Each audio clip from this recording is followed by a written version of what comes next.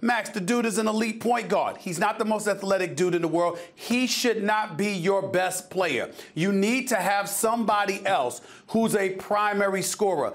CP3's his penchant is to be a facilitator first, not a scorer. You can't ask that of him, particularly in today's game, Max, where you got the Russell Westbrooks, the James Harden, and others playing point guard. No, you need somebody else that can deliver for you and deliver from the perimeter, not trying to do so in the post, driving to the basket like Blake Griffin does. Bottom line is CP3 is a great player. We all know it, but his playoff record is what it is. You know, that's the one thing he has in common. The one consistent in Chris Paul's failure in the playoffs, coaches, teammates, different towns, franchises, is Chris Paul himself. So who says that he's off limits? That's why I say really what's most important here is a total reboot of the franchise. Chris Paul has trade value in a sign and trade. Blake has trade value.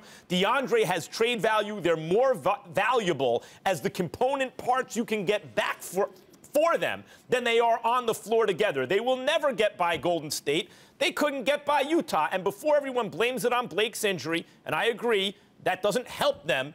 Come on, they were in trouble before Blake got hurt in the first round of the playoffs. They are what they are. We've seen their upside.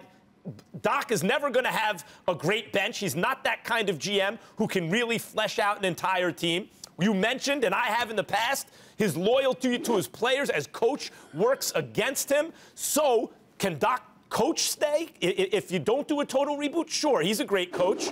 Doc GM has to go. And in fact, if I had my druthers, if I were Steve Ballmer, I would totally clean house. New GM, let him get as much value as possible for all the parts you have on this team, you keep talking. You're not answering my question. You say total reboot. I understand a reboot total. Yep. I mean, you act like you could just walk outside and find another point guard like Chris Paul. I can find a Blake Griffin before I can find a Chris Paul.